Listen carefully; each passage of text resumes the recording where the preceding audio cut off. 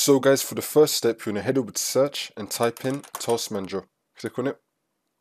And then once you're on this, you want to click on the Details tab. Then you want to find Steam. Scroll down till you find steam.exe. Click on this, and then click on End Task. And then click on End Process. It should now end all the other Steam services. And now for the second step, you want to head over to search again and type in Steam. Then you want to right click on it, and then click on Run as Administrator. And then click on Yes. And then once you're in Steam, in the top left, you want to click on Steam, and then click on Settings. And then once you're here, you want to click on Storage. And then once you're in Storage, you want to select the drive that you have the game on. So now once you select that drive, you want to click on the three dots, and then click on Repair Library. And then click on Close. Now we're going to head over to our Steam library. You want to find the game that you're having a problem with. You want to right click on it, and then click on Properties, and then click on Installed Files, and then click on Verify Integrity of Game Files.